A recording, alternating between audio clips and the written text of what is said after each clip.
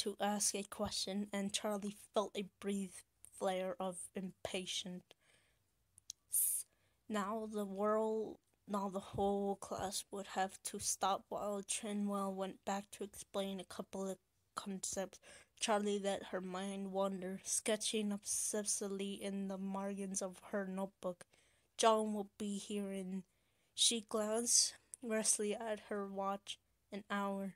I told him, maybe someday we'll see each other again. I guess it's someday. He had called out of the blue. I'm just going to be passing through, he said. And Charlie... God, my throat. Hasn't bothered to ask how he knew where she was. Of course he would know. There was no reason not to meet him, and she found herself eternally excited and filled with dread. Now, as she absently sketched rectangular forms along the bottom of her notepaper, her stomach jumped in little spasms of nervous. It felt like a lifetime since she last saw him. Sometimes it felt like she'd seen him yesterday, as if the last year hasn't passed. But of course it had, and everything had changed for Charlie once again. That May, the night of her 18th birthday. Wait, how the fuck? Oh, right, never mind. Of her 18th birthday, the dreams had begun. Charlie was long consumed to nightmares. The worst moment of her past forced up like bledel into twisted versions of memories already too terrible to recall. She shoved these dreams into the back of her mind in the morning and then sealed them away, knowing they would only breach it when nightfall fell again. These dreams were different. When she woke, she was... Oh God, I need to breathe again. Pacifically exhausted, not just drained but sore, her muscles weak, her hands were stiff and aching, like they'd been clenched into fists for hours.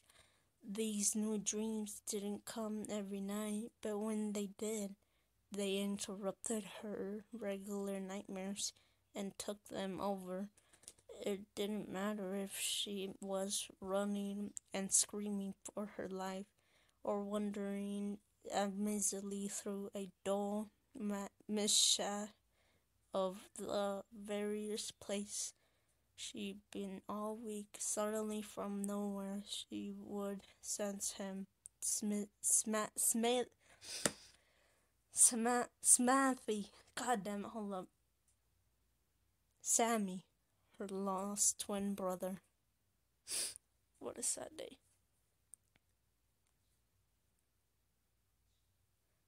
Was near. She knew he was present the same way she knew that she was present. And whatever the dream was, it dropped away. People, places, lights, and sound. Now she has searching for him in the darkness, calling his name. He never answered. She would drop to her hands and knees, feeling her way through the dark, letting his presence guide her until she came to a barrier. It was smooth and cold, metal. She couldn't see it, but she hit it hard with one fist, and it echoed. Sammy? She would call, hitting harder. She stood, reaching up to see if she could scale the thick surface, but it screeched up above her head.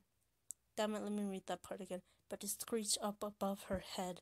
She beat her fists against the barrier until they hurt. She screamed her brother's name until her throat was raw, like mine. Until she fell to the floor and leaned on the soil metal, pressing her cheeks to its cool surface and hoping for a whisper from the other side. I got friends on the other side. He was there. She knew it as surely as if he were a part of herself. Alright, you guys, I'm gonna stop it there because my throat really hurts and I don't like reading out loud because this shit kind of happens. But